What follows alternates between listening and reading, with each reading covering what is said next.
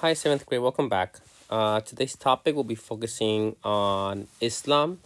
In order to understand Islam, like I said before, we must understand Judaism and Christianity because they do build on each other and they do heavily influence each other. To start off, we're gonna focus on some vocabulary. Islam is a religion. So Islam is a religion. It's a religion founded or started around the year 610, founded around 610 in Saudi Arabia by the prophet. It's another prophet. The prophet. This prophet you obviously have to know. Prophet is named Muhammad. Okay, so it's a religion founded around 610, so about 600 years after Jesus in Saudi Arabia. For those of you guys wondering, Saudi Arabia is this one in pink. It wasn't Saudi Arabia back then, but this is the region where it developed. More importantly, this city, the city of Mecca, is going to be really important. Okay, and we'll talk about it why in a little bit. Islam means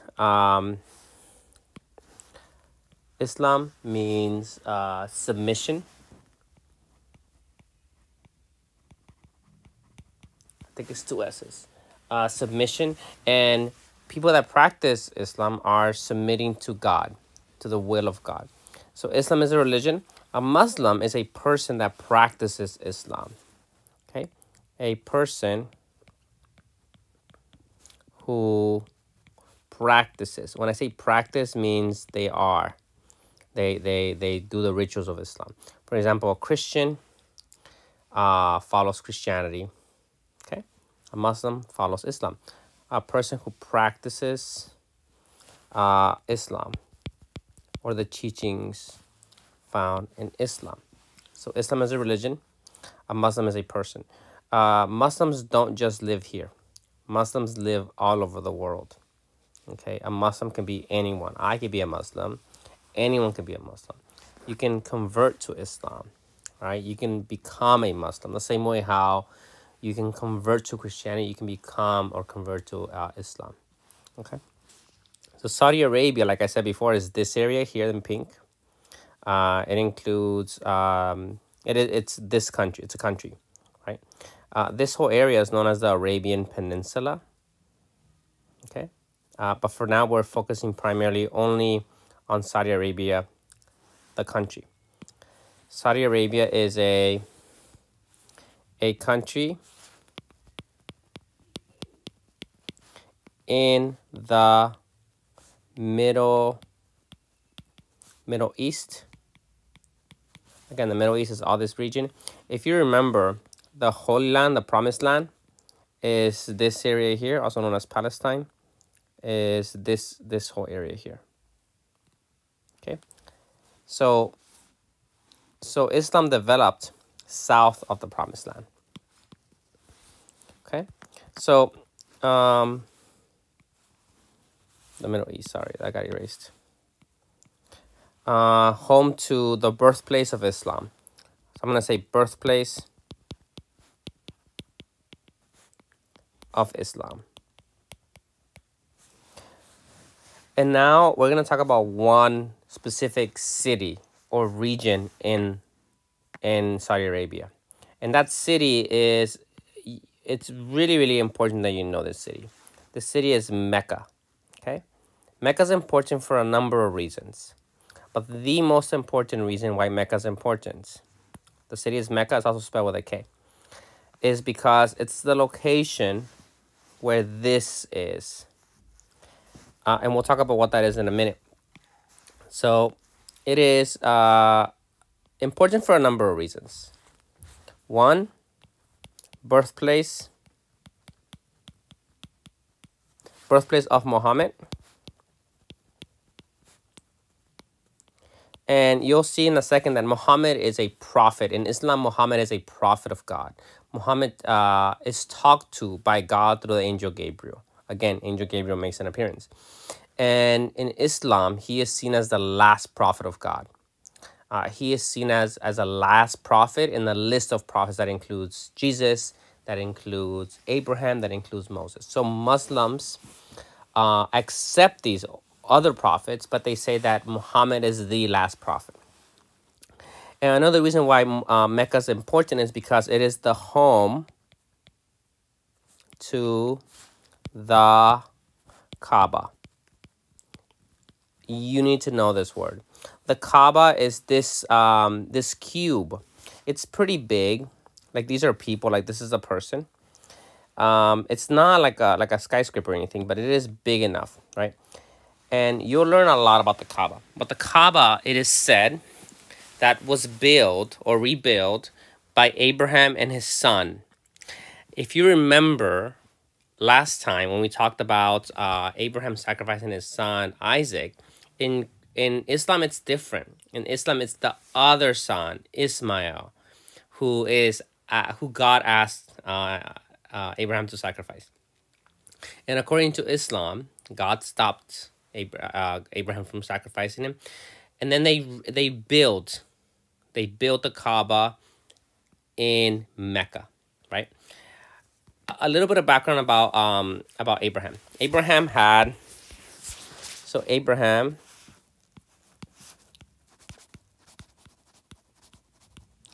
a wife and he has a slave. With the wife, they have Isaac, and with the slave, they have Ismail. The slave's name is Hagar. I don't know exactly how to spell it, but I'll find out. The Muslims trace their lineage here. This is Islam, and this is Judaism and Christianity. So they trace their background through Ismail, not Isaac. It is said that the wife of Abraham told Abraham that he needed to get rid of the slave and also Ismail, and that he left according to Islam, he left the promised land and went here, and there they built the Kaaba. In Islam, Abraham and Ismail built the Kaaba. And what is the Kaaba? The Kaaba is a symbol, a structure to represent God, right? It is not God itself. It is a structure to celebrate the one God, the God of Abraham. So Abraham, that's why we had to focus on Judaism, because Abraham makes an appearance again. Islam traces its background or its history to Abraham, but not Abraham and Isaac, but Abraham and Ismail. Okay? Muslims pray. When they pray, Muslims pray 5 times a day. When they pray, they face the Kaaba. They face in the direction of the Kaaba. You might ask me, how do they know what the direction is? I'm sure there's ways that they can figure it out. But when they pray, they always face the direction of the Kaaba. The Kaaba is this structure to represent God. And this is going to be a really, really important topic in the next couple of weeks, because we're going to spend a whole week talking about just the Kaaba and something that Muslims do every year. It's called the pilgrimage. We'll talk about it. The Kaaba is really important. They don't necessarily pray to the Kaaba itself. They pray to what the Kaaba represents. So Mecca is important because Muhammad was born there, and also because it is the location of the Kaaba. That is the number one reason. The location of the Kaaba is really important. So the Kaaba in Islam built by Abraham and Ismail to represent the one God. Okay? I hope you guys are getting this. To represent the one God. That's the Kaaba right there. That's the building. Now, Muhammad, we're going to spend a lot of time talking on Muhammad, about Muhammad, right? You're going to watch a video in a second. This video is going to be longer because we're going to make the notes and the video together. Muhammad is a prophet in Islam. He is chosen by God to carry his message. Okay? During the time of Muhammad, this area, most people in this area were polytheistic. Okay? And you'll see that because of Muhammad, that changes. That changes to monotheism. In the time of Muhammad, the Kaaba was used to honor hundreds of gods. And Muhammad, according to Islam, changed that to honor the only one God. Okay? So Muhammad, in Islam, he is known as prophet. He is a prophet of God who received God's last message. And this book, the followers of Muhammad are going to write a book that copies everything that God told Muhammad. This book is going to be known as the Quran. It's a book. The Jews have the Torah, Christians have the Bible, Muslims have the Quran. So timeline of Abrahamic religions. So this is 2000 BC to 1500 BCE. This is Judaism. Here is Christianity from 27 to 33 CE. This is Christianity. And here is Judaism. So about 2,600 years in span. Okay? If you keep going this way, then eventually you get to us. So again, Abraham is still really important in this. He plays a huge role. Jesus also plays a huge role in Islam. Okay, I'm going to show you guys a video, so we'll play it here. I'll stop it once in a while. This video is going to be longer, but this is all you're working on today. Not a problem. How Islam began in under 10 minutes. Not a problem. We've started. Okay, so travel back in time with me to a land far away and long ago. Mecca and Arabia, about the year 570. Mecca is important for two reasons. As you can see here, Mecca is spelled with an A. It is the same location. 1. The Kaaba is there, an ancient temple built to worship God. And 2. Muhammad, peace be upon him, was born in Mecca. Now, problem. I can't show you Muhammad, because it wouldn't be right. I'll tell you why in a bit. But in the meantime, here's his name in Arabic. Nice. Back in the day, Mecca was a lawless place. The only way to be safe was to have backup. Lots of rich big brothers who'd beat up anyone who got in your way. So the place was ruled by the most powerful families who could do pretty much what they wanted. And religion didn't help. By this time, the Kaaba had been filled to overflowing with 360 idols that did nothing to help anyone. So it was a tough place. So right now they're talking about the time of Muhammad, right? Remember, we have to go way back all the way to the time of Abraham to understand what the Kaaba represents. The Kaaba represents the one God. But by the time of Muhammad, the Kaaba was being used to honor many gods. To grow up if, like Muhammad, you were a poor orphan and believed in just one God you couldn't see, like the Jews and the Christians. He called him Allah, the God, in Arabic there. So God in Arabic means Allah. So when people say, when Muslims or whoever says Allah, that just means Arabic. It's Arabic for God. Muhammad's dad died before he was even born, and his mum died when he was just 6. So he was brought up by his grandfather, Abdul Muttalib, and then, when he died too, by his uncle, Abu Talib, who had the respect of the city's ruling families, so Muhammad was safe for the time being. Muhammad started out as a shepherd and then became a businessman, travelling about buying and selling stuff for rich clients. So he was a merchant. He was a buyer and seller. When he did some work for a rich widow called Khadija, she was so impressed by his honesty and skill that they ended up getting married. And for a while, it looked like Muhammad was going places. Well, he was, but not how you think. Every year in the month of Ramadan, different calendar, different names for the months, there was a big party around the Kaaba when people made sacrifices to the idols. Muhammad hated it, so he'd get out of town and sleep in a cave he'd found on top of a nearby mountain.